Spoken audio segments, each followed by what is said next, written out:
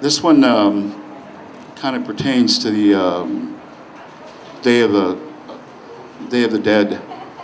It's called Warfare. Baptism, communion, and confessions. Young innocents easily influenced. Boarding schools stocked with impious priests. No papago spoken here or 30 days in the hole. Heads shaved and waxed the floors with grace from God and religion. At the graveyard, we sang non-stop novenas on Dia de los Muertos. Many years of self-indulgence did the white world, white women and white lightning. I was the creator, needed to me. God is red. The miracle of birth, the result of miracle love. 6 of us in the delivery room, now there are 7. The baby has wet black hair, is purplish red, and wailing with newborn breath. I am amazed and stultified, and reeling from last night's drunk. Still my eyes shot blood red. Suffering from alcoholic withdrawal, shaking, vomiting, and praying to God to get me through this one, the nightmare shocked me out of my skin. In grade school, the south side of Tucson was full of whites, Mexicans, few Indians. I came from brown adobe walls where faces are lined with deep crevices, the saltiness of survival. My eyes glisten with age-old spirits and genes of alcoholism and diabetes. I have been to war with alcohol and the long knives. Still my eyes, bloodshot red. Javelina, jackrabbit, and bobcat are strangled by the effluence of urban humanity. Toxic air, land, and water has forced Indians to jump reservations for the comfortable culture of milk and honey, for the plasticity of red, blue, and white lies. Eluding silver bullets, Tonto splits the scene for the shining, prosperous ball of existence. The medicine wheel has spun spiritual forces of God and Creator. Savage and civilized life do not interlace. Hear his prayer and plea for clarity. Still my eyes shot blood red.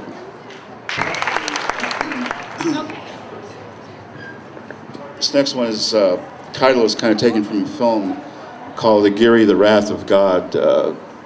It's a great German film. It's called Tonto, the Wrath of Creator. Tonto looked up with a teeth gleaming ear-to-ear smile, his big buck knife dripping bloody from Lone Ranger's eyeball stuck to the tip. No, it's his testicle. His silver hair and silver horse all rotten through.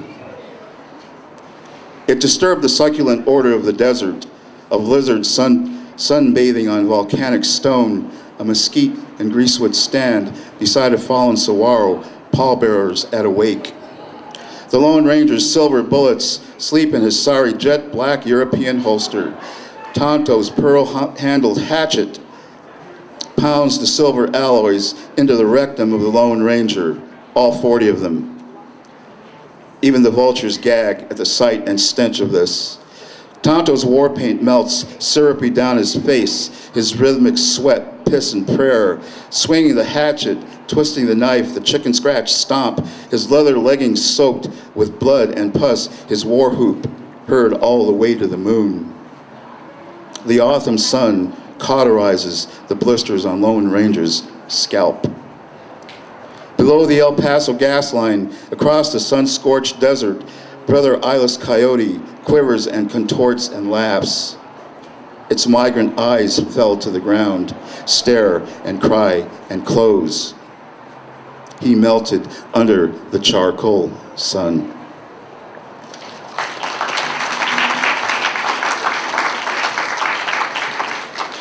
Thank you so much.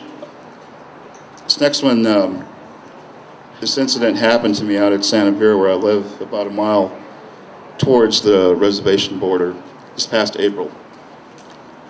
It's called Medium Devil.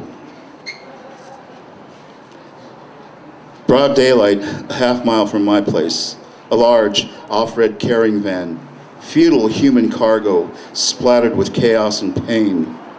Unscheduled stop with 10 illegals, desperate, hopeless look. Dumping humans on the hot desert floor, lost, no water, penniless. Not a coyote spirit, a ruthless coyote, spit out illegal brown skin, slicing the reservation wire, gripping their plastic bags, with fine sweating faces. The driver, a beefy Mexican wearing a turquoise t-shirt, shouts at the dispensable human pawns, "Get the fuck out." Brown wetback bones penetrate the underbrush boundary. Hot breath, waterless splintered tongue, the stench of terror, ripples of heat, the rattlesnake bitch uncoiled.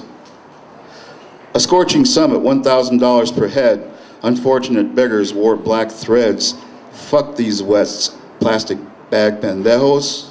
The dance of death, Burt Reservation blood, dried up coyote, music of a black-hearted puta madre. Couldn't sleep with razor wire dreams. This was no medium double. The heartless piece of shit, that turquoise Mexican, a vulgar maximum devil.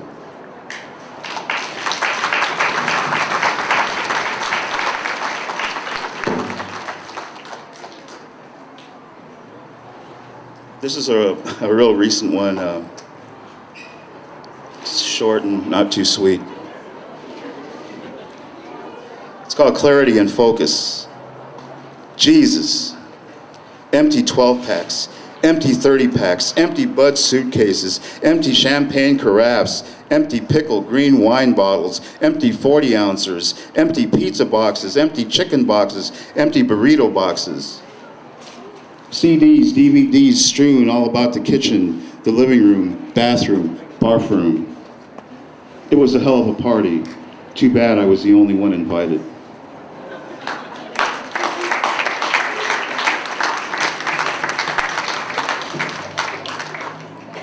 Just one more here. I get a lot of pretty good responses to this one. It's called Gayapsa. When I was young, my head fell in from jumping, chasing, and falling. Grandma would heal me with her fingers, lifting the roof of my mouth with pressure so hard my eyes watered. Grandma whispered a silent prayer and told me to sleep. When I woke, I felt warm and calm. We ate a bowl of steamy gayapsa, cracked corn, red chili gruel, gritty and earthy.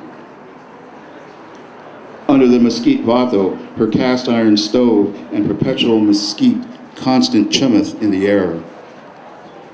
A commodity cheese block and lease money sustained her life. A burning day, an Oya encased in damp canvas, swung from the roof with a dipper quenched 110-degree Papago, the water crystal cool. A scorpion as big as a beer can crawled across the ground. Grandma smiled calmly, paid no attention.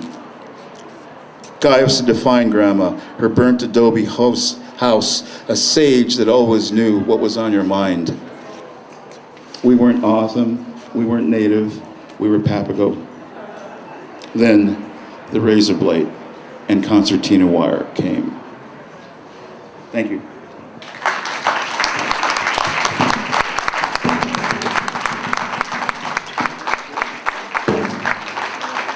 Let's hear it one more time for this gentleman, your featured poet for the Pop Culture Red Ink issue, Marlon Evans. Marlon Evans dropping the F-bomb in front of all these wonderful children.